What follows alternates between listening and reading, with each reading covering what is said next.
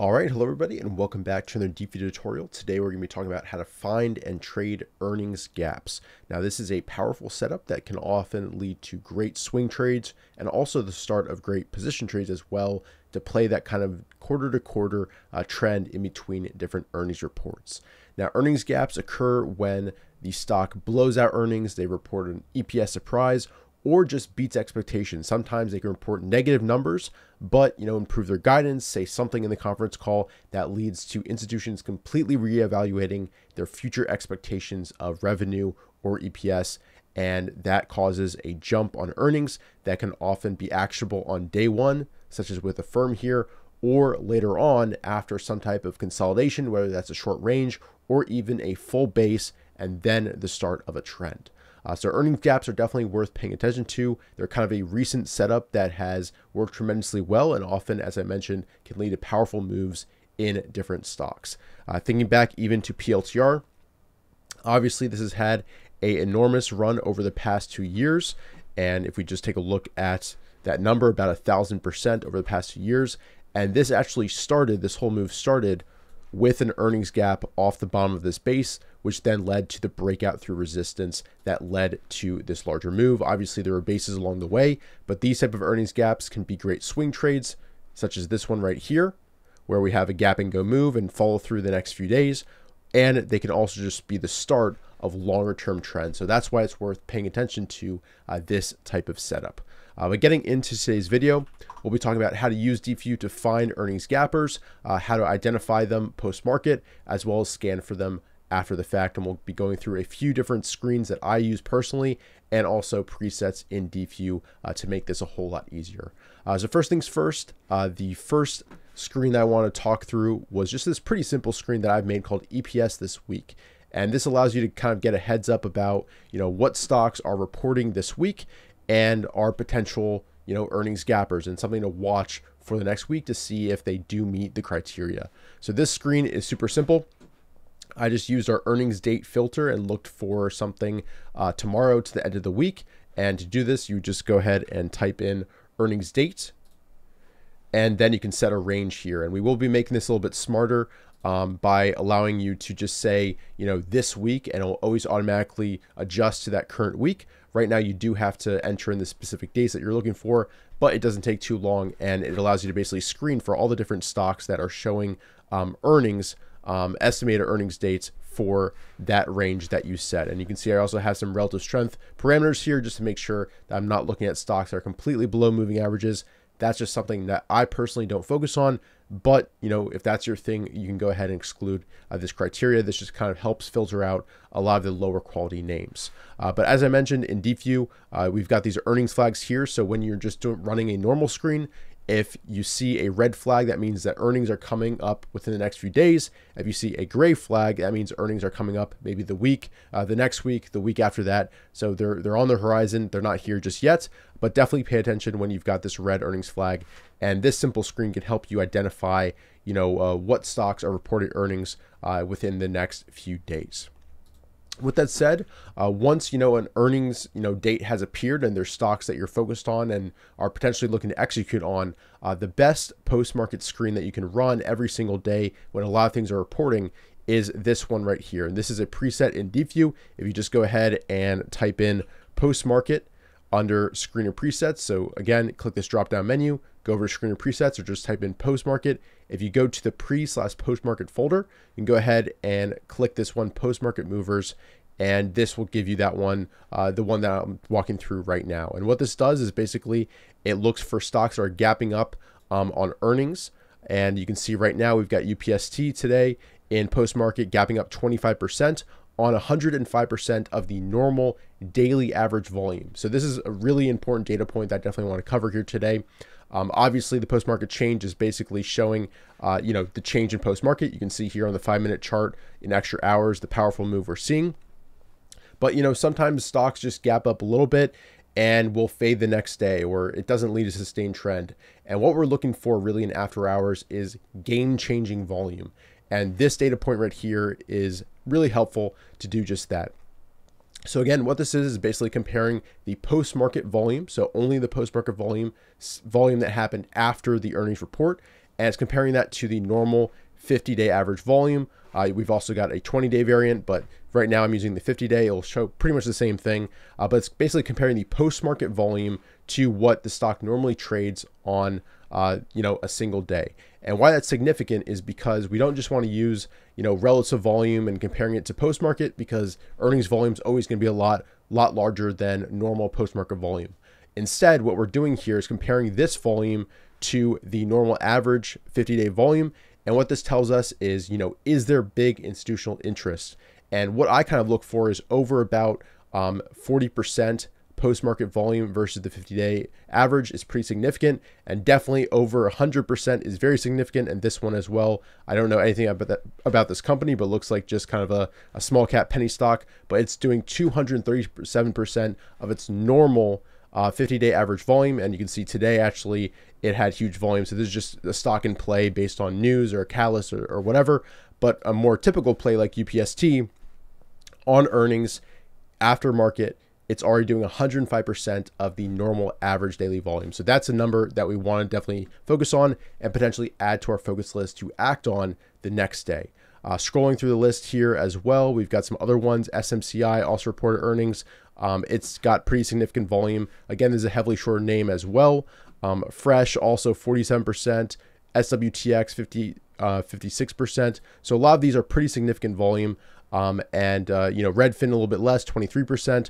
Dave a lot less than that, only about 7%. You can see we gray it out because it's not too significant. So again, you want to be focusing more on the ones that are really showing a lot of volume compared to normal. Then you always want to analyze, what caused the breakout. And here in Deepvue, you can hover over the earnings report here down here in the stats table. And if this isn't open, you can always click it right here, this icon. If you hover over the report, you can see that they reported $26 a share in terms of earnings. The estimate was actually negative minus 0.04, so huge surprise. And revenue also was up 22% compared to the estimate. So they destroyed earnings, destroyed sales. This is also a heavily shorted name. This is a name that can run in the past, and overall in the past has made some tremendous moves after earnings. So this is the type of name that we're trying to look for in terms of a potential earnings gap and go, or some type of other setup after earnings. If we bring up MNDY, this is a recent earnings gap. This also showed up in that post-market screen. And you can see huge volume, the highest volume ever on the day of the gap. And you could either play it, intraday during this actual day, playing a reversal, whatever the setup is, an opening range breakout, or now it's setting up an inside day right at the space pivot. You could watch for a little bit more consolidation, a tight area to form right after here, or just a continuation up from the inside day. But basically finding a spot where you can manage risk tightly and logically after the actual day one of the gap. So again, what we're talking about today is identifying and finding earnings gaps.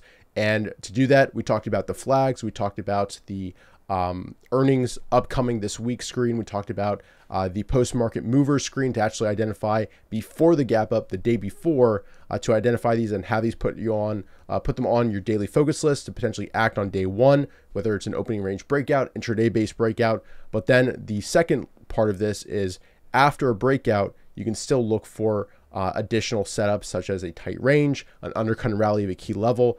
Often the 10 EMA catches up to price, and at that point, there's a test of the 10 EMA. If we bring up Twilio, this is a name is a good example. We've got an initial huge gap up, strong move up, and now it's kind of gone quiet and tight, and it's pulling back in 10 EMA. And if it reverses back up through this high, that would be a bounce off the 10 EMA moving average after some nice consolidation after that earnings gap.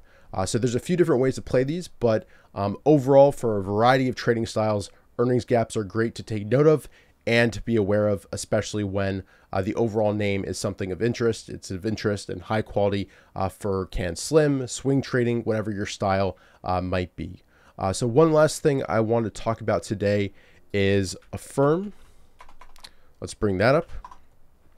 And again, this is another example of we've had a nice move, gap and go off the open. If we go to a 5-minute time frame, and let's just go to a single chart, and let's turn off the extended hours. Here we've got an initial move off the open, then consolidation and tight. And now what we're doing is basically forming a nice tight range here, which if it reconfirms up, could be a potential entry point. And going back to a daily chart, that lines up with basically an inside day. that's potentially setting up for continuation higher. So this is similar to MNDY, watching for either further development of this range, this flag, whatever you want to call it, and reconfirmation up, or just watching for another set pullback to that base pivot. One other recent example that I'm watching currently is pins. So this has been a little bit weaker. You can see it's just kind of consolidating, more like a stage 1 than a stage 2, like a firm or some of the others we focused on, but they did have a really nice earnings gap. If we hover over here, you can see the actually, didn't meet expectations on earnings, beat on revenues, but they still had a gap up. So it's often the reaction that's actually more important than these numbers themselves. But regardless, we've had a nice gap up, and now it's starting to form a consolidation. We're pulling back slightly on declining volume. We had a nice upside reversal after an undercut of the gap up below here. And I'm basically watching for follow through to the upside. We'll see if that actually happens. But often we get a gap up, some initial push higher, or in this case, just immediate pullback, gradual pullback, setting up for a potential U-turn and consolidation higher. I did want to share an example from the Trader's Handbook, which is basically our book that's coming out in a few months in May. This is FSLR in 2022. We've got a strong gap up on earnings surprise, also improved guidance. And then we have continuation fall through up. And then in this case, we form a nice tight consolidation, tight range here, which would have been actionable on the range breakout and fall through up. And from here, we had a really nice trend. And this actually started a longer term trend as well. So there's a variety of different ways to play these. Again, we're talking about finding them and identifying them. And then it's up to you to decide whether you like to play it after, post market, after the actual report, day one on an opening range breakout or intraday base breakout, or thereafter on a range breakout like we had with this one, or just a whole other base. To give an example for a whole other base, let's bring up Snowflake. This had a strong earnings gap up, but didn't really progress much from this range breakout. I actually tried it here, got stopped out, but then we set up a whole new base, and it was actionable up the right hand side of this base, and still potentially setting up for a longer term trend where this could have been kind of the catalyst to really kickstart things. Remember, PLTR, the very start of this 1000% move, happened after it had been basing for quite some time, and then had a strong earnings gap on improved earnings and all that. Snowflake had a nice EPS surprise, revenue beat as well, and then it's setting up this nice base, and we'll see if it can fall through to the upside and see if it can actually trend. Right now, it hasn't really done much, but still potentially forming some type of cup and handle here, and we'll see if it can fall through to the upside. But hopefully this tutorial, gives you a sense of how I use different screens to identify these, and the usefulness of the setup and how to play different ones. A few other screens I did want to mention. I've got my Richard Moglen gap ups and strong moves screen. This is also a preset. This just helps you find stocks that had strong moves throughout the day. There isn't much today actually on this list, but this will show up all the earnings gaps. So UPST tomorrow will be on this list. Also, we have the Qualamagi episodic pivot preset, which you can find as well. And this looks for much the same thing here. Looks for percent change today above 7.5%, close above the yesterday's high, dollar volume a certain amount, ADRs or common stocks. And this will bring up some great episodic pivots as well as earnings gaps. And ASTS here, when I actually made the original tutorial for this episodic pivot preset, ASTS was the example I used. And you can see right here on this earnings gap, it was also kind of an announcement of additional partnerships. This led to a fantastic move of, if we go ahead and measure here, fantastic move of, several 100%, 800% from that close all the way here. So again, these earnings gaps, however you want to play it, whether you're playing day one, whether you're playing a range after an initial move higher, whether you're playing a 10 EMA pullback, whether you're playing a base breakout after this or high tight flag after this earnings gap, these can be just a signal to start telling you that, hey, institutions are accumulating stock. We want to ride that trend. So let's try to find an entry and manage our risk and see if it works out. So hopefully this video has been helpful, and let me know any questions or comments you have below, and I'll see you guys in future videos. Take care. Bye.